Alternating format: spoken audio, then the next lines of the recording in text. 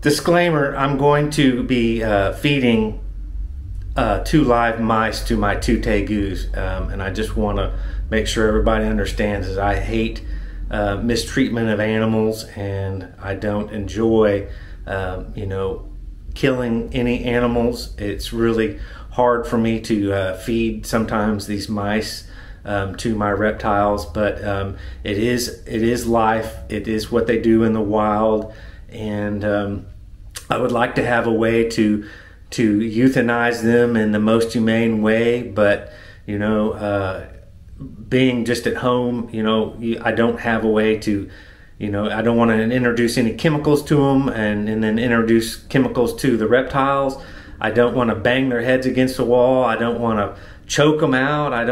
I think that the best and most humane way, because these reptiles are like guided missiles. When they see that mouse, I mean, the mouse is going to be just, it's going to immediately die.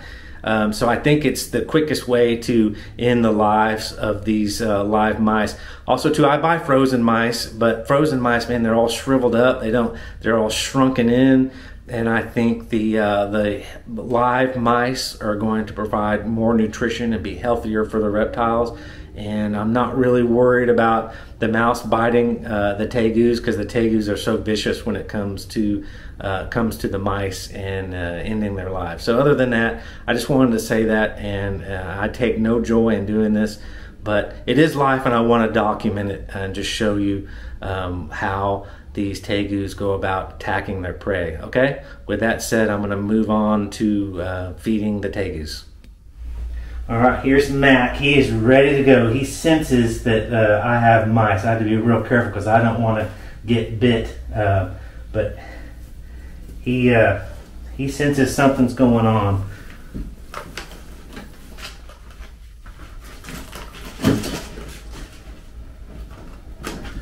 So let me get him. See, he ran away. Let me get him back here.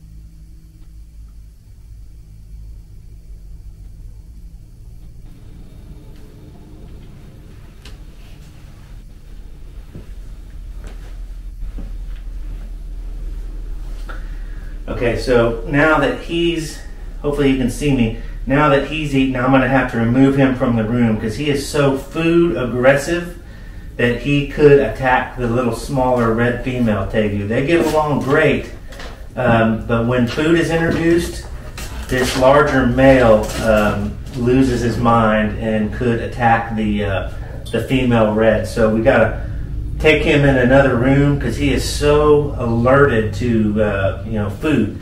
But other than that, then we're going to feed the red tegu right now. Here's my red tegu female. She's letting me pick her up a little bit easier now. She's not being as such a pain and is being a little bit more accepting. But this mouse is a little bit smaller.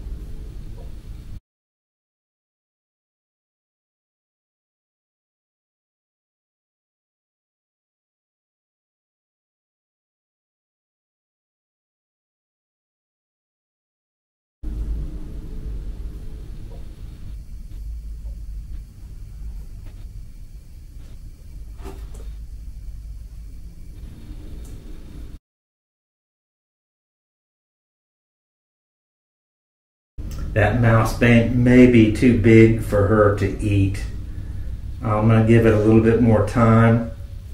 She kind of had a little bit full belly, so we'll see if she can get that down, but if not, I'm going to probably have to make that a little bit smaller. We'll see how it goes.